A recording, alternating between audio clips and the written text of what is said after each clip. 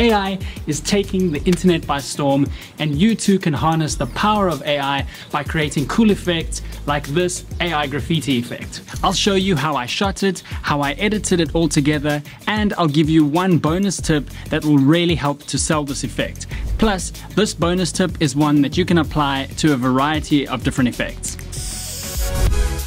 The settings for something like this are super important, but first I shot one single shot of me walking past the graffiti, and then I walked off to the side and back behind the camera. I let the camera run for another 3 to 4 minutes because I knew that I wanted to create a time lapse to show the clouds moving really fast. You'll want to use a fixed white balance and manual exposure settings so that your color temperature and your exposure doesn't change mid-shot. Manual focus is also a good idea to stop your camera from focusing on something else accidentally during the shot. We're going to use an AI tool called dall-e to generate new frames to replace the graffiti in the shot. But first, we need to prep the timeline and the clips in Final Cut Pro. You need to make sure that you have all the different elements that make up the shot. In other words, me walking across the frame, the graffiti, and the time-lapse sky on separate layers. I'll cut out the part where I walk through the frame, and that is about 4 seconds long. So let's make it exactly 4 seconds using the shortcut Ctrl-D and typing in 4 seconds 00 frames and hitting return. Next, I'll take the rest of my clip and I'll hit Command-R to retime the clip. I'll click on the drop-down arrow here and select Custom. I'll select Duration and type in exactly 4 seconds. I'll hold down Option and click and drag to copy the clip of me. On the new copy, I'll go to the beginning and hit Shift-H to create a hold frame. I'll drag this to extend the clip, and I'll set the duration to 4 seconds as well. Let's organize these different clips so that we know what's going on. I'll right-click and rename each one. So we have the hold frame, the clip of me, and the time-lapse. I want the clip of me on top of the hold frame, and I want the time-lapse clip underneath the hold frame. I'll select the hold frame and hit Option G to create a compound clip.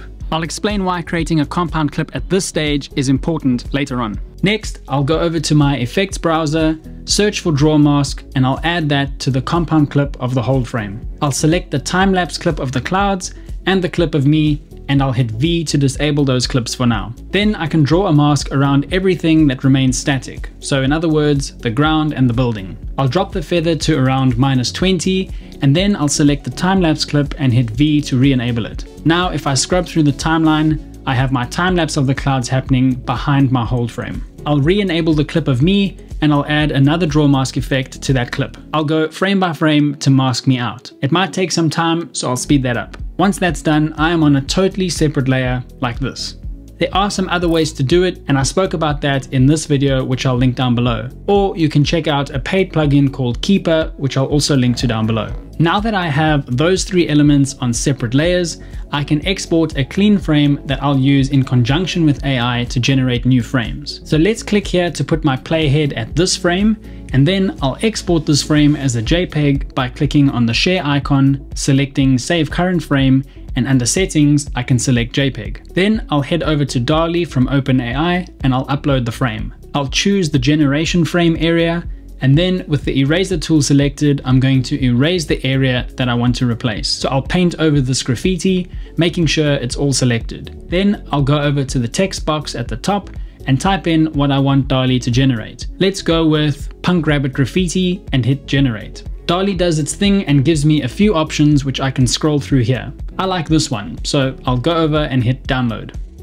Now, if the clip that you want to apply this effect to is moving either on a gimbal or handheld, you'll need to export multiple frames to create this effect. You can do that by pressing I for the in point and O for the out point, and then exporting that selection as an image sequence. That will export each frame of the video as a separate JPEG file. I would also recommend adding a marker here using the shortcut M so that you know where the in point is for these exported frames. In my case, I was shooting on a tripod, so I can get away with just a single frame export. So I'll head back to dall-e and I'll hit Undo, and then search for something else like colorful text graffiti. I can repeat this process for as many frames as I like. I did it for 12 frames. Next, open up the hold frame and import all of those frames into Final Cut Pro. With them all selected, hit Ctrl-D to change the duration, and I'll set this duration to 6 frames and hit return. I'll drag them on top of the hold frame where I want the effect to start, and I'll extend the last frame to the end of the clip. Then I'll hit B to activate my blade tool,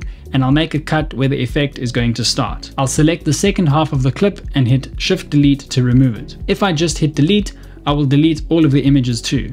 So Shift Delete that, and then drop the images down using the shortcut Command Option and the down arrow. That will write the clips to the primary storyline. I'll head over to my transitions browser and search for flow, and then I can add that flow transition in between each of the images. The flow transition will morph the one clip into the other. The reason it was so important to create a compound clip at the beginning was so that I could drop these new frames into the compound clip, and they would then be affected by the draw mask that was applied to the compound clip.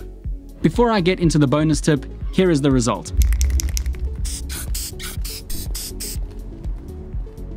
When you create these kind of masking effects, most people already know, that was shot on a tripod and multiple clips were involved. But when you use something like a handheld effect to create some movement in the scene, it kind of creates this illusion that it was a moment that was just captured and it wasn't set up on a tripod. It's a small little detail, but it really helps to sell this effect and make it feel a bit more real. So I'll select everything and create a compound clip, and then I'll add this handheld effect from my friend Dylan Bates, which I'll link to down below. Final Cut Pro also has its own built-in handheld effect, but Dylan's one is way better. And this is what that looks like.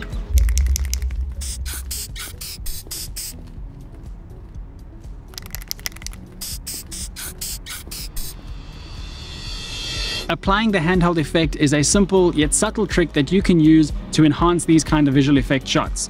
Now that you know how to do that, I'd recommend watching this video next on how to create a mask wipe transition.